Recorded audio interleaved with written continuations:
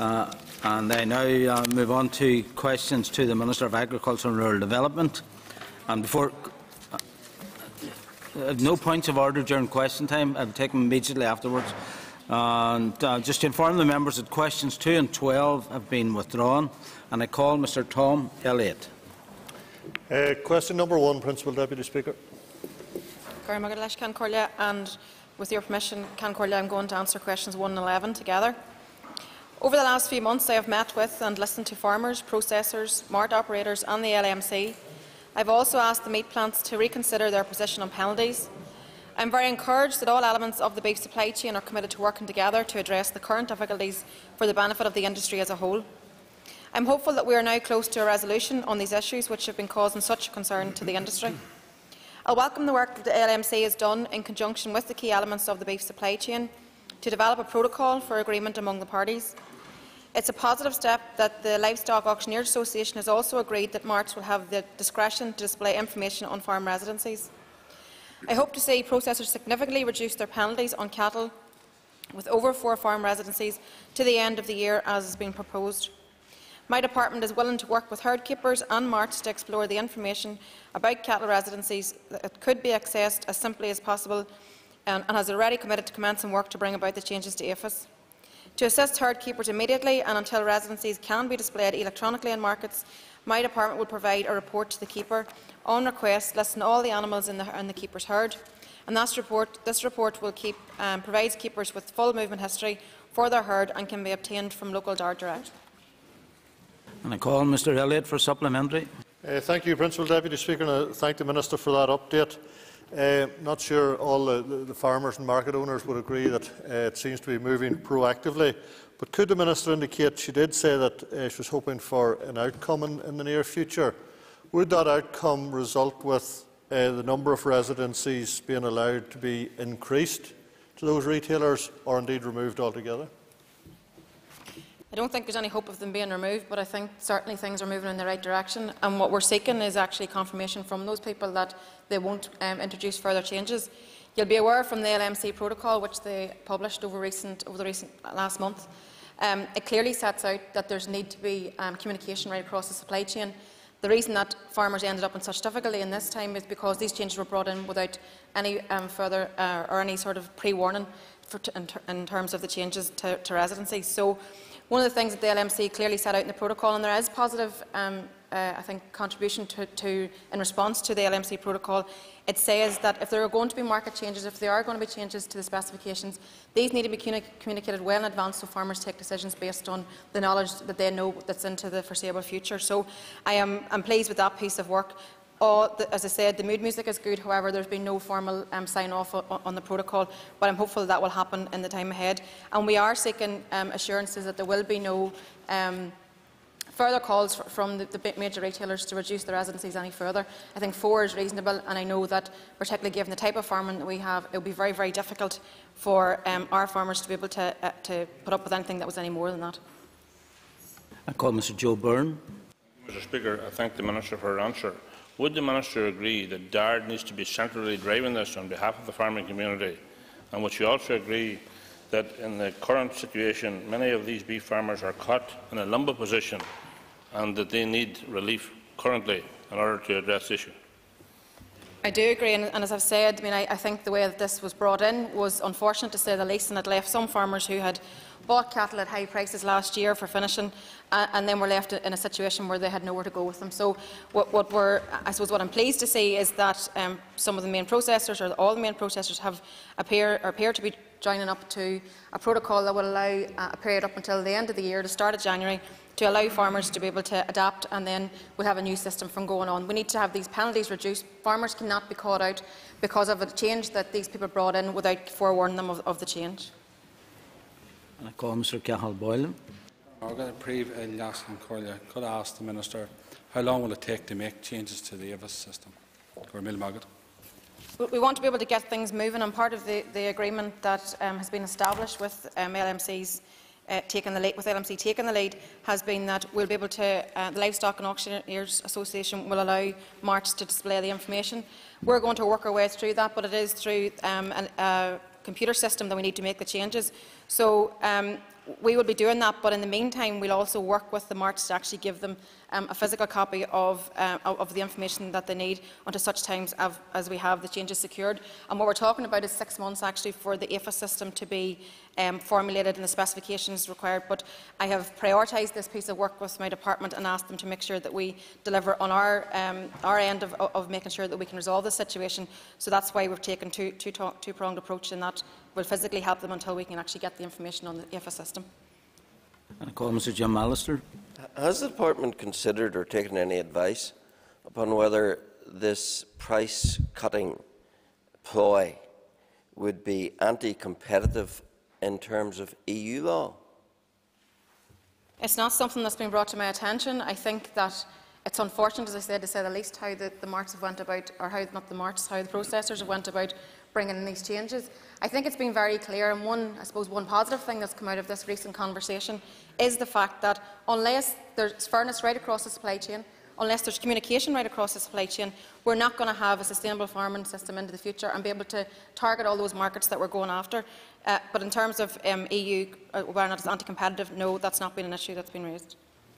Thank you. And I call Mr Roy Beggs. Question number 3. Again, Corlia, with your permission, I'm going to answer questions 3 and 5 together. As part of the decisions on CAP reform, I received executive agreement to a budget of up to $623 million for the next RDP. This is an increase in funding of almost 16% compared to the current programme and gives us the largest RDP we have ever had. It will allow us to deliver a broad range of measures to improve the competitiveness of our farm and agri-food businesses, protect and enhance our environment and improve the quality of life in rural communities. I intend to match the EU funds pound for pound with $186.5 million of my department's own resource. The provision of this match funding will be a high priority to ensure that we will maximise the EU funds available. The agreement secured with the Executive will provide additional funding of up to £250 million to fund the proposed Farm Business Improvement Scheme, as was requested by the Agri-Food Strategy Board. This additional funding will help me to deliver on the aims and objectives of the Going for Growth report. In July, I announced further detail on the proposed allocations for schemes within the programme. My officials are working to finalise the draft programme in conjunction with the RDP Stakeholder Consultation Group. Formal submission to the EU Commission is expected in October. And I call Mr Roy Beggs for a supplementary. Much of the Rural Development Programme 2014 to 2020 is aspirational, with money still to be committed to in any budget, yet with considerable health pressures intolerable, and there are cutbacks being implemented by every department, including her own. So my question is, can the Minister advise how the current cuts in her department, as a result of the failure to maintain welfare parity, will affect the Rural Development Programme during this year, and what effect does she foresee it having in the future when there will be much larger cutbacks that she will have to implement in her department? As I said in my original answer, I intend to prioritise this area of work, and it's vital that we do that. And the Executive would be cutting off its face, its nose to spite its face, if it wasn't to look at this piece of work, because this is us enhancing European money. It gets us doubles our money. So for me, this is a priority. This is about the Executive very clearly saying that they have a commitment and want to invest in rural communities. So I am delighted that back in June that we got the commitment that we did to secure up to £623 million of a new rural development programme, which is going to be vital. So as I said, I will be prioritising that. There's no impact whatsoever in this year's funding. All funding has been allocated. The programme is about to come to the end of its current life, and we'll be looking towards our new programme for next year. And as I said, we're already budgeting for the money that I've set out. I call Mr Declan McAleer. When does the Minister expect the new programme to get off the ground for delivery? Well, I think it's vitally important that we learn lessons from the previous programme, which we inherited, where there was, I suppose, everybody can agree that there was very much a slow start. So I want to be able to get things off the ground as soon as possible. The first stage, in order for us to be able to do that, is that we achieve EU approval for the programme. So we intend to go to Europe in October. We've actually been working with EU officials as we develop our programme, and we're hopeful that we'll be able to get that turned around pretty quickly, certainly at the start of next year.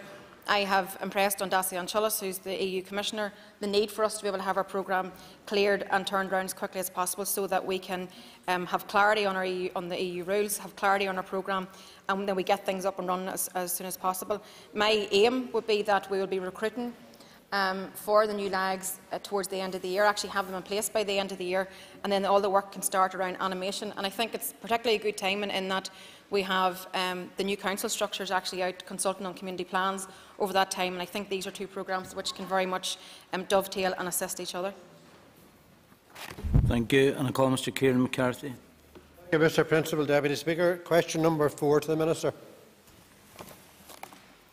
I'm delighted that the Executive has endorsed the growth aspirations of the industry as set out in the Going for Growth and agreed a proposed response to as part of the package of significant support on CAP and the Rural Development Programme announced at the end of June 2014. Since then, my officials have been working with colleagues across the Executive departments to refresh and update the response prior to publication to take account of the various actions which have already taken place. Progress has been made on a number of fronts. For example, we have developed our new Rural Development Programme, which contains a range of new support schemes to address the aims and objectives of Going for Growth, including a farm business improvement scheme and an agri-food processing investment scheme. We have deferred introduction of charges for export health certificates for meat and dairy products. An appointments process for the TB strategic partnership has been underway. We have launched the All-Ireland Clara Control Strategy, increased the number of DARD-funded postgraduate courses or places, launched a further tranche of the Research Challenge Fund, and appointed a contact point at AFBI to assist researchers and businesses in making applications to EU research funding programmes. We have also opened a third tranche of the manure of the METS scheme, and with DADI and InvestNI we have jointly launched a loan scheme to support the sustainable use of poultry litter. So my department will continue to work with the other government departments and industry representatives to drive forward the implementation, but I am sure the member will agree there has been good progress to date. I call Mr McCarthy for a supplementary. Thank you, Mr Principal Deputy Speaker, and I do welcome the Minister's report to the Executive. But in all of her statement just now, she hasn't mentioned the fisheries. The Minister will be aware that the fisheries is a vital part in any of our rural economy. Can the Minister outline the progress on the commitment to grow the fisheries and to see if the £90 million that was promised is on target for that particular industry? I assure the member that I am committed to ensuring that we have a sustainable, thriving fishing industry into the future. And we have quite a number of areas of work that are going on at this moment in time, particularly around European funding and making sure that we have, I think, more interaction. If you'll be aware that I established a task force which was to look to work more with the fishing community on the ground around how they can access the European funding in this new round of funding, and that work's underway. There are a number of key or directed actions in the Going for Growth document which are directed to fisheries, and I can assure you that they're receiving as much attention as any of the other ones that I've mentioned here today. It's vitally important, and even given the recent Russian ban on food imports, that will have an impact slightly on some of our fishing community here. So we're making sure that we're to the fore of championing the needs of our local industry. And I call Oliver McMullen for supplement. Can the Minister provide more detail on the proposed farm business investment scheme? The Farm Business Improvement Scheme is a key recommendation under the Going for Growth strategy and reflects a clear need for farmers to be provided with capital, advisory and training support to invest in their farm businesses and improve their efficiency and their competitiveness. The Executive has agreed a proposed budget for the scheme of £250 million, which will be delivered via the Rural Development Programme. My officials are continuing to develop the details of the scheme and the necessary business cases, building on the Agri-Food Strategy Board's views and responses we have received during the consultation on the RDP and from the Stakeholder Consultation Group. The scheme is intended to provide support for increasing farm production sustainably and by improving competitiveness through efficiency, integrating the supply chain and adapting to market requirements. An important element would be support for training and learning new skills and to ensure that the industry can benefit from the transfer of new innovative technologies and adapt to the changing needs of the industry. I call Ms Joanne Dobson. Thank you, Principal Deputy Speaker. Can I also thank the Minister for her answers? But does she share my concern and the concern of the industry at the much-delayed funding agreement for Going for Growth? And can she inform the House how she feels this has impacted targets which the Agri-Food Board would have anticipated to have met in 2014-2015? Well, the member might want to catch up because the Executive agreed the position and agreed the funding package for the Going for Growth document back in June I think it was the 26th. And as I just outlined there are the range of issues that have actually happened in the absence of all of that. So we weren't sitting back waiting for the package. The package and the financial support was obviously key in terms of being able to develop and devise a programme.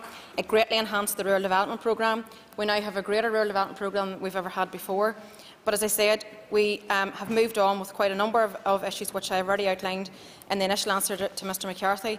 So a lot of progress has been made, and it's important that we build on this progress and we use what is there. This is a thriving industry that, with the right support, can continue to grow, and that's the Executive, I think, is very clearly put on record and send a very strong message to the industry that they are interested in supporting this industry by the Executive agreement that we achieved back in June. And I call Mr Basil McRae. Thank you, Principal Deputy Speaker. Would the Minister give an assessment of how AFBI will play a role in growing for growth, and what steps has she taken to address the projected 25% reduction in budget in the next 3 or 4 years? In terms of AFBI are obviously a key player in terms of moving forward, and there is no doubt that in terms of and core and central to the work of the Going for Growth is the work that AFBI do. AFBI take about 18% of my resource budget a year, so we have a very strong ethos in terms of building on research, and I think that we need to continue to do that in the time ahead. I'm sure the members are referring to a recent media article where there was talk in relation to the AFBI budget, but I can assure the member that I'm committed to invest in research. The Executive has a commitment to increase our drawdown of European funding. I think AFBI are a fantastic vehicle to be able to do that, and have been out in Europe making sure that they're being in touch with funding partners and people that they can work with. So AFBI are looking, like all departments, given the financial challenges that are impressed upon all of us, the AFBI, like other elements of my department, are looking at their budget and where they need to prioritise their work. And work will be ongoing between myself and themselves on how we actually look at and how we prioritise the areas of work that they focus on. And you'll be aware that the work that they do is quite wide-ranging, everything from plant health, animal health and right through. So it's important that, in terms of moving forward, that the work that AFBI do aligns with the work that the industry requires to help us to be able to grow forward, and that's a conversation that's ongoing. Thank you. And I call Mr Pat Ramsey. Question 6, Deputy Principal Speaker. A new agri-environment scheme, the Environmental Farming Scheme, is being developed. The scheme will provide support to farmers and to land managers to carry out environmentally beneficial farming practices. These practices will aim to preserve and enhance biodiversity, improve the quality of our water, air and soil, create small woodlands and help to mitigate against climate change. The proposed scheme will have 3 levels: a targeted level, primarily for environmentally designated sites, a wider level to deliver benefits across the countryside outside of environmentally designated areas, and a group level to support a cooperative action by farmers in specific areas such as a river catchment or commonages. It is planned that the Rural Development Programme proposals will be submitted to the European Commission in October, and Commission approval can normally be expected around 6 months following submission. However, we have been in some indications that will be sooner. So, subject to the Commission clearance, the necessary IT and control systems being in place, it is planned to launch the scheme in the second half of 2015, with the first Environmental Farming Scheme agreement commencing in January 2016. Following the initial launch, the scheme will then open in further tranches. Mr Ramsey for supplementary. I thank the Minister for her detailed response. Could I ask the Minister, could she assure the House that it is going to have the most effective practical control measures but not be overburdened by bureaucratic systems? Absolutely, and it's something that the department in the past has been accused of as being over-bureaucratic. We have to obviously meet the needs of what the European Commission asked for, given that they are giving us such a large pot of money. But I can assure the member that there is no intention or no will from the department to want to make it over-cumbersome for people. We want to be able to have great uptake of these schemes. We are fantastic. Farmers are fantastic custodians of the countryside. So I think it's right that they should be rewarded for that. But as I say, we'll work within the rules set down by Europe. We'll obviously always try to not be over-bureaucratic about it. And I call Mr Leslie Cree. Thank you, Mr Principal Deputy Speaker. I wonder, would the Minister give us her assessment of the organic management scheme and the previous countryside management scheme, and why she thinks that uptake was so poor? It's hard to know. It's a farmer's individual decision as to whether or not they want to participate in the scheme. And that scheme's been run out quite some time ago now. I don't have the detail with me, but I'm happy to provide it for the member. But I think it's a combination of reasons as to why we didn't have uptake. Maybe farmers didn't feel that there was a market for the produce that they would produce, that they would get the value for what they produce. I have visited some organic farms and have seen fantastic practices. However, it is, I suppose, a consumer choice as to whether or not they want to pay more. So I think there's a combination of reasons. One of the things that we looked at in shaping the new programme was whether or not there would be a need to develop another programme going forward. Unfortunately, there wasn't a demand for it at this moment in time, but I'm sure if in the future there was a change in consumer practice, consumer needs or wants, then we can certainly look at it again. I'd like to ask the Minister, will the scheme contain support for traditional breeds of cattle? Yes, it's intended that the environmental farming scheme will contain support for the Irish Moyle cattle, and that's the only breed that's actually native to the north of Ireland. So it's on the Rare Breed Survival Trust, their watch list, so we thought it would be important in moving forward that we have something that's specific for those cattle. Thank you. And I call Mr. Patsy McGlone. Thanks very much, Mr. Principal Deputy Speaker. Ceist Evra Seachta de Hull. Question number 7, please. I have been acutely aware that the beef from cattle born in the south and slaughtered in the north cannot be labelled with a single country of origin, and that beef from these so-called nomads has a lower market value than British or Irish origin beef. I have been very concerned about the impact of the price penalties applied for these animals, both for individual farmers and the wider beef industry. I am of the strong view that the term nomad cattle has no place in this island. Following discussions with industry stakeholders and Minister Coveney in the South, I have approved an application made to DARD under the Voluntary Beef Labelling Scheme to allow a local processor to use the term Irish to label beef from such cattle. I am hopeful that this will open up new markets for local processors with British retailers. It should also assist the long-standing tradition of cattle across the island of Ireland, particularly stored cattle coming from the west of Ireland for finishing and slaughter in the north. Minister Coveney and I have also written jointly to the major retailers on the issue. We have asked them to consider how beef from cattle born in the south and slaughtered in the north could be marketed so that it was not at a disadvantage in terms of the UK retail market for beef originating on the island of Ireland. I intend to follow this up in the coming weeks, and we all want to see a sustainable and profitable beef sector, and I will continue to work closely with industry stakeholders and Minister Coveney in support of that. I call Mr. McGlone for a supplementary. Thanks very much, Mr. Principal Deputy Speaker. I thank the Minister as well for a comprehensive reply there. Could the Minister tell me just please if there is any indication as to what time frame you are going to be working in with Minister Coveney? And I take it, thankfully, from your response that he too is very positive in his approach to this issue and all our interests. Yes, absolutely. We've had quite a number of conversations in relation to the issue and met in person. We have both jointly written to all the major retailers if we think that together we will be a stronger political voice in raising the issue with them. In terms of a resolution, I'm led to believe that it should be over the next number of weeks if there is a market to be found, and I think that will be very positive news for the industry. This is a long-established trade which needs to continue. It's something that's happened for many, many years, particularly the west of Ireland cattle coming up for finishing. So we don't want to see that interrupted, and I know that particularly, again, this was another issue that was major for the beef industry this year, given that people were caught out again and couldn't dispose of their cattle. So I'm confident that together with Minister Coveney that we can bring strong political influence to the issue and deal with the retailers. Call Mr. Robin Swan.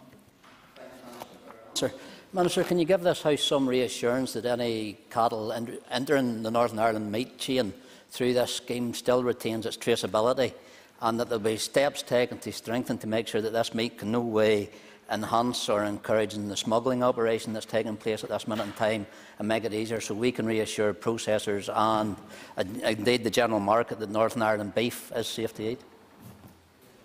I hope the member isn't scaremongering, because I can absolutely 100% give a guarantee that there is full traceability in all of this beef. The only additionality to the beef would be that there will be a label that says Irish, but the EU regulations suggest that you have to have where it originated, where it was born, where it was reared and where it was slaughtered. but the beef can also now say Irish. But full traceability is absolutely there. That is something that was our strength over the horse meat crisis. That is something that Minister Coveney and I are very keen to make sure that there will be no interruption of in terms of securing an additional label. This is just merely to accommodate the trade that happens on this island. I call Mr McGee-Brady. Thank the Minister for her answers. Could I ask the Minister how does she propose to encourage retailers to begin to accept the new labels? I, along with Minister Coveney, have written to all the major retailers. I've met a number of them, and he and I intend to meet them together to impress on them the fact that this is a traditional trade that happens, that there is full traceability in the meat, and we intend to meet them. I'm hopeful that will be over the next month, that we'll be able to secure a meeting with all the major retailers, because I think it's important that we impress on them that this is traditional trade, that our aspiration and we're working actively towards free movement of cattle right across this island. I don't think any consumer would have a problem with beef that's born in Cork and slaughtered in Newry. I don't think there's an issue there for a consumer, so we want to impress that upon these retailers over the next number of weeks. Thank you, and I call Mr Ross Hussey. It's perfectly... Question 8, Minister. Rivers Agency has permissive powers under the terms of the Drainage Order 1973 to carry out maintenance to designated watercourses to ensure that they are free-flowing and perform their drainage function. Designated open watercourses are routinely inspected, with those benefiting rural areas typically on a 6-year rolling inspection programme, and urban watercourses inspected and maintained annually. Watercourses which are prone to siltation or dumping are inspected and maintained more frequently. Where designated watercourses culverted, it is inspected on a 3-year cycle. In addition, culvert inlet grills are inspected and maintained on a frequent basis, many of them weekly. Additional grill inspections are also undertaken when heavy rainfall is forecast and after flood events, as debris can often be carried downstream by high river flows causing obstructions. In assessing maintenance needs, consideration is given to whether any obstruction to flow or reduction in channel dimensions will have a significant impact on the drainage function of the watercourse or increase flood risk. The Drainage Order 1973 does not empower Rivers Agency to carry out maintenance for any other purpose, such as the removal of litter or improvement of water quality. Mr Hussey for supplement. Does the Minister agree with me that the totally disjointed cross-departmental responsibility for our waterways is impeding their protection and operation, and would she now at last agree with the merit in the proposal to transfer the Rivers Agency to the Department of Regional Development? Well, I don't think that it's totally disjointed work, and I think that past events have shown how the departments work very closely together, and quite often with depending on how the flooding has occurred, if it's from rivers with my department in the lead, or from surface flooding if it's road service in the lead. So I think there's very clear practical examples of how departments have worked together. I've always said that I'm open to the PEDG report where it looked at one body taking the lead. I've always said that I'm very open to that in terms of a wider review of executive departments. So I don't have a closed mind to it, but I don't think it's fair to say that there isn't good cross-departmental working in terms of flooding, and past practice has shown that that's the case. Mr Gordon Dunn for supplement. Well, Deputy Speaker, and can the Minister advise us if the Rivers Agency have increased their staff, the resources that are available to deal with especially flash flooding, which we have experienced in recent years? We don't have an issue with staff. In terms, we actually have recruited numbers of staff. I don't have the numbers to hand, but I can certainly provide them over the last number of years. But our priority is to make sure that, in terms of what is set out under the drainage order, that we make sure that rivers are clean, that we inspect them annually, and that there's no flooding unnecessarily because of work that hasn't been done. In areas where there was a need to maybe enhance inspections, we've been able to deploy the staff that we have on the ground. But I can provide the member in writing the number of staff that we've employed over the last couple of years. And can I call Mr John Dallett? Mr Principal Deputy Speaker, I thank the Minister for her answer. The Minister may well be aware that at the height of the building boom, many rivers were piped and culverts then created. But these culverts are not being checked on a regular basis, and there's a question mark over whose responsibility it is. I simply ask the Minister, will she investigate this, and will she ensure that where these culverts exist, that whole neighbourhoods are not threatened with flooding because one department doesn't accept, another doesn't accept, the things are not adopted, and neighbourhoods are living in fear. I can surely make sure that we investigate that, and I'm aware even at a constituency level of cases where developers have gone bust and people have been left in a particularly difficult situation. I know how difficult it is to get someone to take ownership. So if, in terms of my department's role and what we do, I'll certainly take a look at that. Minister, order members, that ends the period for questions, and we now move on to topical questions. And I call Mr Sidney Anderson. Thank you, Principal Deputy Speaker. Minister, can I ask what steps you are taking, or indeed intend to take, to support the agriculture industry in light of the impact that the Russian import ban is having on farmers and processors here in Northern Ireland? Yes, I mean, in terms of the impact, it's particularly affecting our dairy industry, when we're quite concerned in terms of how the ban will impact on other sectors further down the line. As I said, it's mainly affected our dairy industry, it's mainly affected cheese.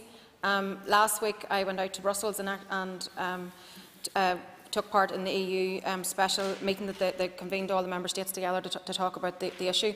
I made sure that I impressed on both the DEFRA Secretary of State, who I was also attending meetings with, the need for our industry to be protected, that there needed to be immediate and timely supports where appropriate, and also that we needed to be finding new markets for those products that would traditionally have been going there. So, whilst there may be a smaller impact in terms of the number of businesses immediately affected, I think there are reverberations further down the line that may cause problems for us. And I also think that in terms of finding new markets, then that needs to be a key priority in going forward. Anderson for a supplement.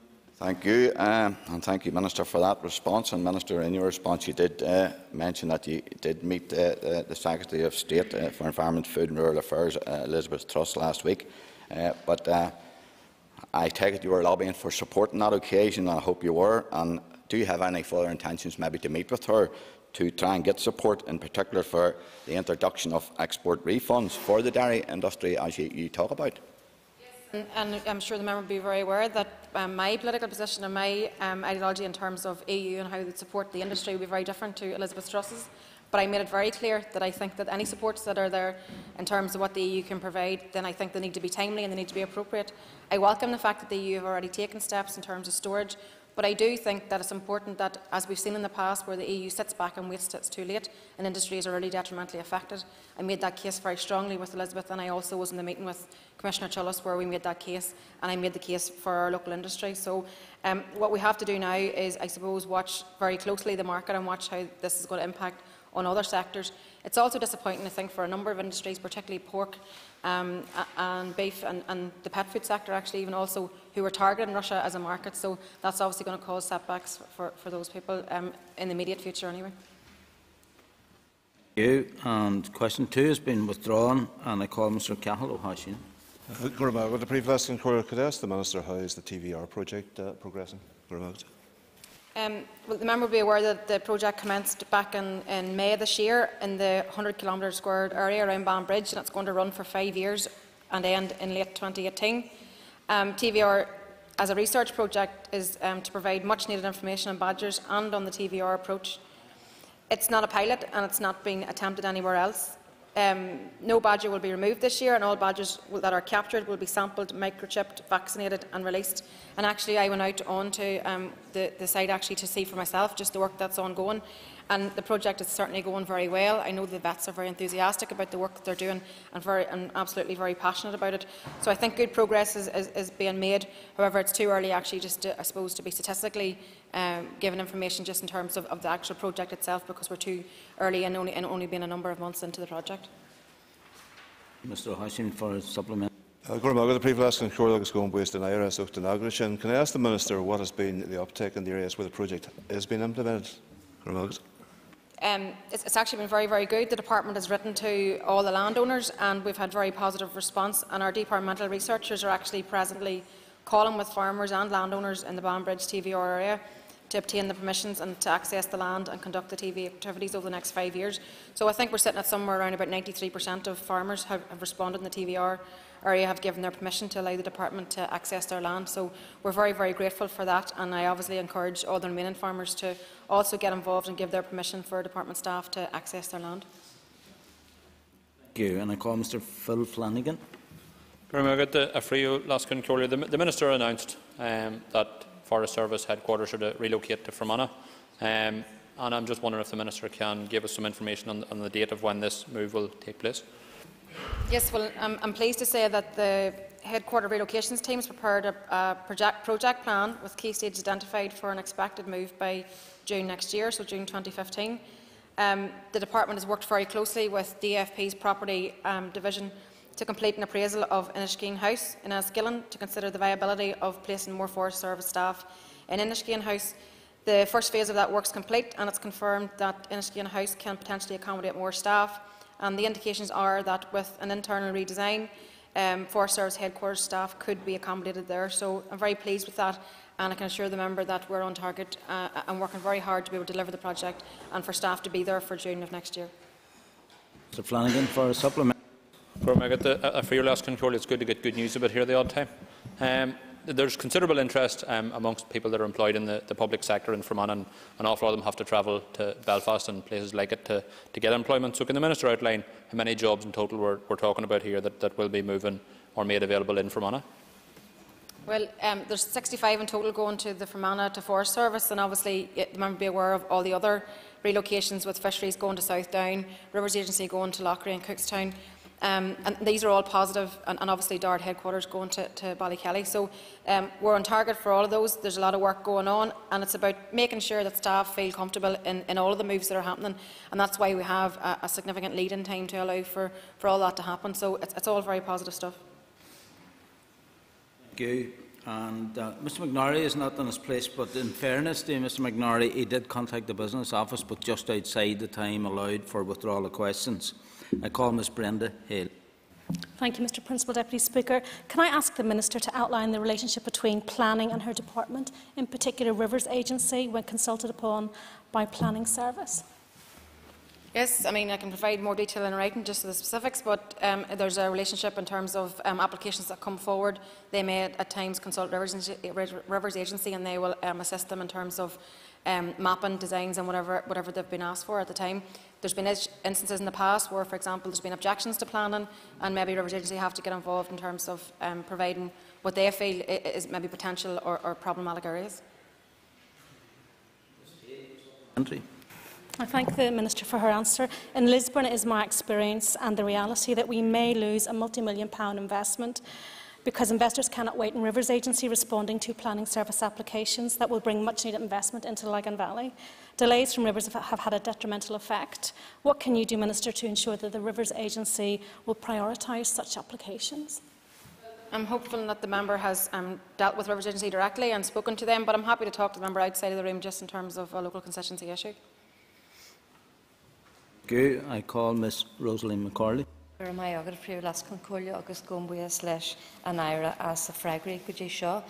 ask the Minister for an update on the relocation of our departmental headquarters to Ballykelly? Yes, as I said in the previous answer, we're delighted to be moving forward with the project, and we have had executive sign-off on the project back in June, and we're on schedule for the relocation.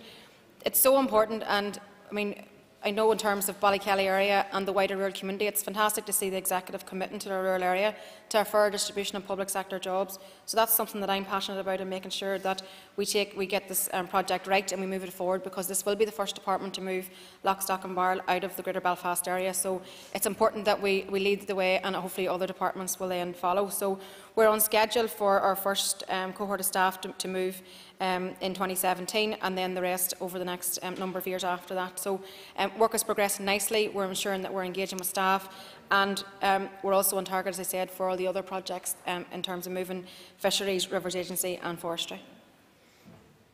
I call Ms Rosa McCarley for supplement. The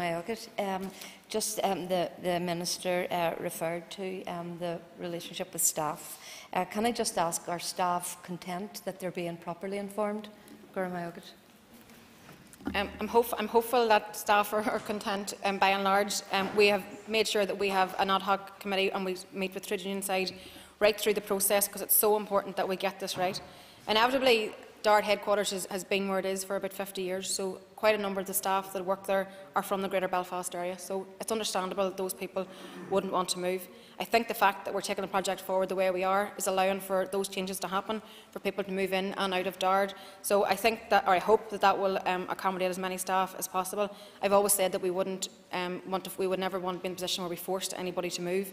But as I said, with the right forward planning, which I think we have in place, with the continued engagement with the trade union side and with the staff on the ground, I think that I'm hopeful that they'll be confident that they're kept informed of everything as it happens, and they've been given every opportunity to create a solution for themselves that creates hopefully a good work-life balance for them.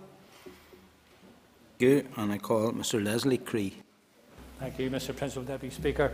I wonder, would the Minister advise the House on the action taken by her department to address the serious decline in insect pollinators in Northern Ireland? I don't have any detail with me on that, but I'm very happy to provide it to the member in writing. And if you want to be more specific, if he wanted to contact private office, I'm happy to give him whatever information he needs. Cree for supplementary. Yes, thank you again. Certainly, that would be very welcome. I wonder, the Minister will remember that this House encouraged the development of a bee health strategy a couple of years ago. Again, perhaps she could tell us, or if she doesn't have the information to hand, let me know just what work has been done by her department on the development of that strategy. I'm aware of concerns in relation to the population, the bee population. So yes, some work has been done on that, but I'll provide the member with that in writing. Thank you, and I call Mr. Gordon Dunn. Thank you, Mr. Principal Deputy Speaker. Can the Minister give us any further information on what has been done to increase farm safety, especially in relation to slurry handling? And has any work been done in relation to the possibility of a warning device for farmers, warning them of toxic fumes when during slurry handling operations? Well, my department plays a very active role with the Health and Safety Executive in terms that they are the lead in terms of farm safety. And we're very keen to work with all the industry partners, particularly the farming unions. We've all come together in terms of promoting the message "think safe" and for farmers to think before. And it is a very dangerous profession, as we all know. There's an ageing population in the farming community. These are all factors that need to be taken into account. But in terms of the actual device itself, there are concerns that would become a falsity, that people would rely on it, farmers would rely on it, and maybe it's not calibrated right. There are particular concerns with actually that device. HSE aren't keen for that to be something that's rolled out. If it was the case, then certainly we would be wanting to encourage uptake of that in whatever way we could. But at this moment in time, that's not the solution that has been identified by either industry or the Health and Safety Executive. Thank you, and I call Mr. Pat Sheehan. Excuse me. I call Mr. Gordon Dunn. Thanks, Mr. Principal Deputy Speaker. I thank the Minister too for her answer. But just on follow-up from that, has the department perhaps involved universities or anyone else in research and development in trying to come up with equipment that would be suitable? Because it is, unfortunately, it's a regular occurrence now in Northern Ireland, deaths from slurry, and will continue to be, obviously, with the large dairy sector that we have. We do feel that surely there is a need for someone to look at this and perhaps come up with a proper design, something that will be effective and be efficient and be strong and portable to carry out this operation. Has that aspect been looked at? I can assure you that all those things are being looked at through the auspices of the Health and Safety Executive. If there was a solution that we could provide, I have no doubt that we would have it. So that the work isn't there yet to say that is the definitive solution. So I think there are a number of things that we need to be doing along the way, particularly around grant aid, for example, for slurry, for making sure that tanks are safe and all of those things. So we can do all of that, but we await the Health and Safety Executive approval of a device of that nature, and I have no doubt that they're consulting universities and have other researchers involved in researching the safety, and then because it's so important that we don't just put a stick and plaster on something that could be a bigger issue, so it's important that we get it right. Thank you. And I call Mr. Pat Sheehan again. Could the Minister give us the current update on the impact of ash dieback? The 2014 survey of ash is completed, 406 out of the planned 1,000 inspections, and that survey is taken in the recently planted sites of ash in public and private woodland, roadside plantings, established trees and hedgerows, and ongoing nursery surveillance. Any suspect trees found are sampled and undergo laboratory testing for the ash dieback pathogen, and we are adopting a risk-based, intelligent-led, targeted approach. Our 2014 survey has found only 2 new infections, with no evidence that the disease is circulating in the wider environment. So I suppose that's positive in itself. However, current scientific understanding suggests that the conditions for spread in the wider environment exist right across the island of Ireland, and 2 wider environment sites have been identified in the south in last year, actually, when action was taken to destroy the mature ash in hedgerows and associated ash debris affected by the disease. So we continue to remain vigilant and continue to survey for this serious disease. Order. Time is up. I see Ms. Anna